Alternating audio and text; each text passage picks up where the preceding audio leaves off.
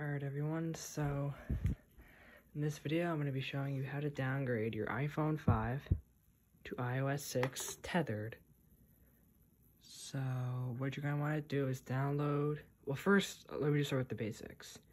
You're going to need an iPhone 5, a MacBook or a Hackintosh, at least macOS Sierra, or High Sierra, so I'm running the bare minimum. I think Sierra will work. I know Mojave is definitely recommended because you can run, see all those like X's? Like, I can run the latest version, but I can't run older versions. So, I can only run the latest version. That's literally the only version I can run. At least Candidate 3 and 2. But anyway, the jailbreak for N1ghtshade currently doesn't work at the moment. So if you can downgrade and then you try to jailbreak tethered, which either way it's a tethered downgrade, so yeah, it'll just fail. I mean, it'll work, but it'll freeze at like a certain thing. And I actually uploaded an issue on GitHub, so if you go under their issues tab, in the first one is me. So if you go under N1ghtshade and then go under issues under their GitHub page, you'll see that it says failed to download and then whatever. I don't know what that word is, but I just copied it from the text on the phone.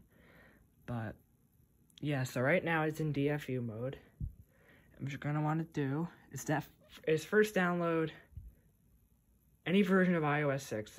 This will work for 6.0, 6.1, even 7 or 8 or 9. I don't know about 10.1 or 10.0. I don't think it'll work, but it might. The person even said it only works with 9.3.5 and lower. So I've never tried this with 10 point whatever. But either way, 10.3.4, which is the latest this thing runs, there really is no difference between 10.0 and 10.3, whatever. So, I mean, I could be wrong, but... So, I'm going to do 6.1.4. And, okay. I selected the iPsw, hit start, and it will do all this fancy stuff. And this is only for Mac, no Windows. And if you do get some errors, it's probably because your Mac is too old. I do have an old MacBook. This is a 2009, well, late 2009 polycarbonate MacBook. There we go. Now this is tethered, so every time your phone does die, you will need to boot it with this program. And also, something else I want to mention. To jailbreak, you can't use this tool, so I use 3U tools. Now you may be wondering, because that's an untethered jailbreak, how do I do it? Well, every time it says waiting for a reboot on 3U tools, which is just once, I quickly unplug it and plug it into this and boot it tethered. Then I unplug it, plug it back into my PC, which has 3U tools waiting for it to reconnect, and then it connects and does everything else. So that's how I jailbreak it, using 3U tools. I will do that tutorial, but I don't know if the guy is gonna fix the jailbreak, because the jailbreak used to work a few months ago. I don't know what happened, but yeah, I guess I'll wait till this is done. So I also forgot to mention, if he does fix the jailbreak, for iOS 7, the jailbreak, I don't know if he's gonna fix that, but if you do downgrade to iOS 7, just take the jailbreak with caution. I don't know if it's just I've never tried the jailbreak with this with iOS 7, but as you can see, it is not in DFU right now. It's in recovery, so if I do try to boot tethered without doing anything, as you can see, it says please put it in DFU. It doesn't even read it, so in fact I have to quit it. So yeah, I'll put that in DFU right now. Now I would show you the jailbreak fail, but if you actually do it, and you will get the N1ghtshade app on your home screen, but it will crash. So if you plug it into 3U tools, it'll say it's jailbroken, even though Cydia's not on the home screen. So you can't even jailbreak it with 3U tools. That's right. I'm not even gonna touch the jailbreak option. I'm just gonna boot tethered. And so after I did that, I had to restore it again, but Let's just say it's booting tethered. Yeah, that's the boot tethered part. That is so cool. Just quit Nightshade. It's also weird because if I hit the X on Nightshade, it's still running. But then if I click it down here, it doesn't open back up and resume. Like I have to manually quit it then reopen. It's weird. So yeah, I guess now we just wait. And I will go over the jailbreak process. Yes.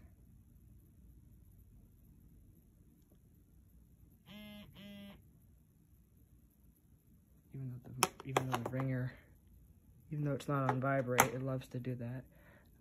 Okay, it is on the setup screen. Let me go set it up. Alright everyone, so you can see I have it all set up like this. I'm going to jailbreak. I don't want iTunes. But as you can see, it's plugged in. My MacBook is here. I'm going to open Nightshade. See, as you can see, it says jailbreak now. Let me open Nightshade.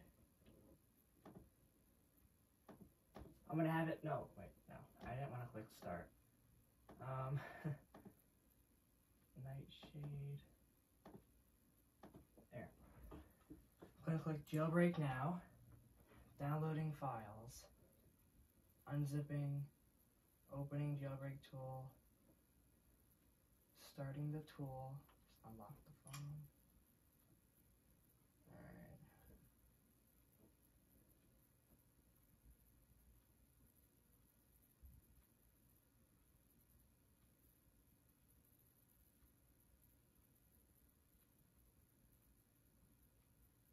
Oh, it actually gave me an error. It just says it's just red where it says starting the tool. Alright, let me try it downstairs, because last time I did this, it was downstairs. The downstairs computer worked, then we try it down there. Alright, so let me try it here.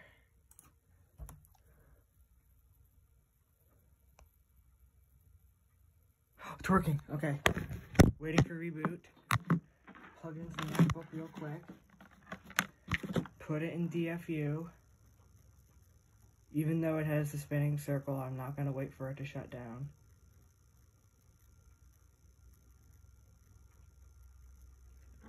Click start. You can see, not even plugged in. It's plugged into that. It's not plugged in. See, just proof. Done. Okay. As soon as it says done, you can just unplug it. Plug it back into the computer, so if it reconnects, it's basically good. Close the MacBook.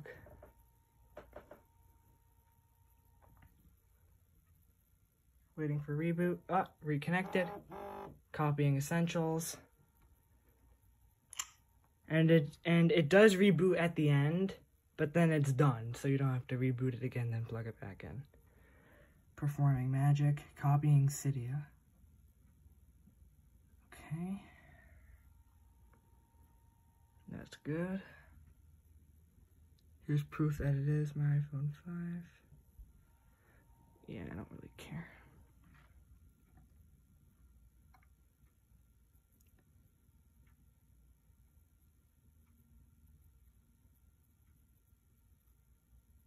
Now, I don't know if this works with iOS 7, because I know with iOS 7 you have to open an app, and it might open the app and it might say like cannot copy essentials, or might not, because it says okay it's tethered or something, or maybe it'll have to reboot and copy, or I don't know. I don't think it'll work. iOS 8 probably won't, because it'll have to kickstart, or not kick, it'll have to run an exploit, which I know will not work with tethered devices. Running helper. And it is rebooted. And yeah. Jailbreak succeeded. Let's plug it into the MacBook.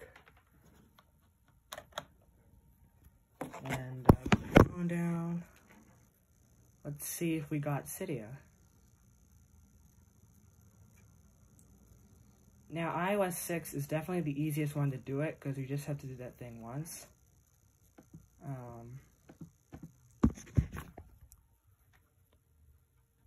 Okay.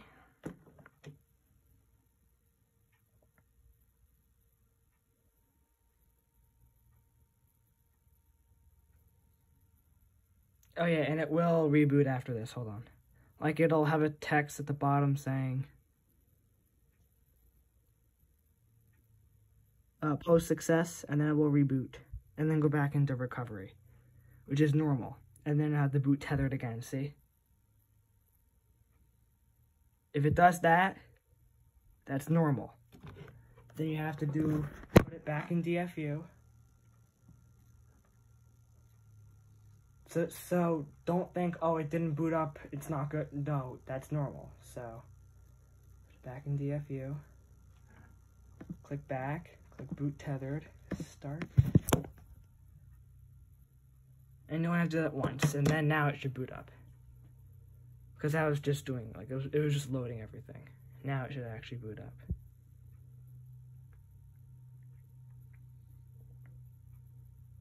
I mean, it might still say post success, but it should actually boot up. Yeah, it's see how it still says post success? But it's actually booting up now, so we're good. Yep, they're definitely good. Let's see, do we have City? Let me quit Nightshade. We do. Is it openable? It is. All right. We are perfect. We are perfectly good. This, I mean, it's not untethered, even though I did install an untethered jailbreak. It didn't make the untethered boot. But again, that's totally normal because there's no SH blobs. But, yeah. That's one way to jailbreak.